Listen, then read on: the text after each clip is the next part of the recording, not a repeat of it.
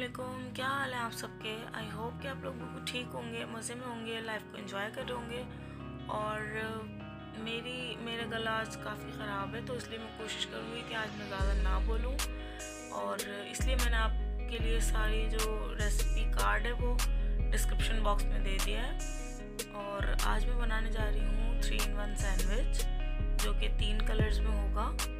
और ये थोड़ा सा अट्रैक्टिव होता है बच्चों के लिए, तो इसलिए मैं इसमें, बच्चे आलू बहुत ज़्यादा पसंद करते हैं, तो मैं इसलिए आलू इसमें यूज़ कर रही हूँ। अगर आप चाहें तो इसमें बारीक वाला जो कीमा होता है मीट का, वो भी आप इसमें शामिल कर सकते हैं, और चिकन का कीमा भी आप इसमें शामिल कर सकते हैं।